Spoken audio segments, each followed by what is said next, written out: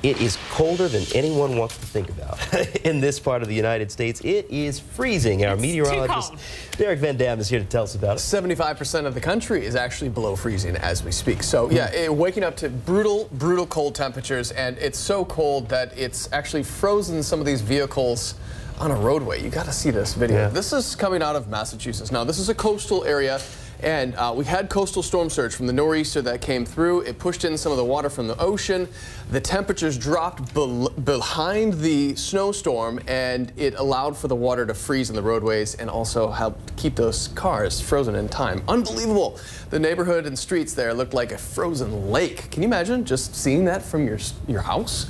Not pleasant. Check this out. We've got over 110 million Americans under a wind chill warning and advisory stretching from the Great Lakes all the way to the Mid-Atlantic and the New England coast. It is frigid cold out there. In fact, it's take your breath away cold right now. Look at this. You step outside in Chicago, negative 25 degrees. That's what it feels like on your exposed skin. Negative 21 for New York, negative 18 for the nation's capital. It's all thanks to the Arctic blast of air, but there is some light at the end of the tunnel. Computer models showing a somewhat warming trend. You get rid of the purples and pinks on the color map behind me and you replace them with greens, you know, you have a smile on your face, right? You can see it in the 7-day forecast. You still have to get through 1 or 2 more brutally cold days in the Big Apple, but we start to see temperatures rebound above freezing as we head into the early parts of next week. More of the same for Washington.